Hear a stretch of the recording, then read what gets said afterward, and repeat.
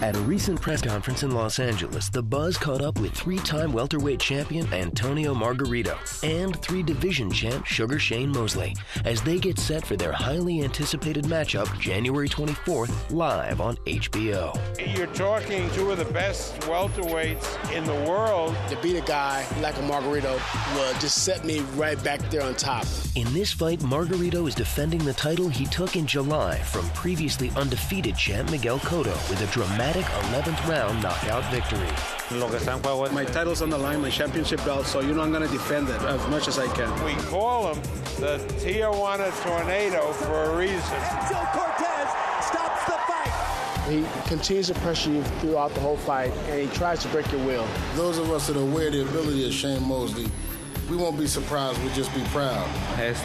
We all know that Mosley's a great fighter. He was a great champion. His back is against the wall, and that's when usually Sugar Shane Mosley is at his best. And it's a knockout. Be prepared for a shock of your life, because I'm going to give it to you. Don't miss HBO World Championship Boxing, Margarito Mosley live, Saturday, January 24th. You've just been buzzed. On the next World Championship Boxing, Something is going to happen in almost every Mosley fight. two elite warriors meet for the first time in a furious welterweight championship battle. Brilliant stuff by Shane Mosley. At age 37, three-time three-division champ Shane Mosley steps back into the ring to take on one of his toughest opponents yet, the relentless and intimidating three-time welterweight champion Antonio Margarito, fresh from his devastating victory over Miguel Cotto. It's a modern boxing classic. Does Mosley still have what it takes to topple Margarito and claim the welterweight crown? He's an old musician who still plays young.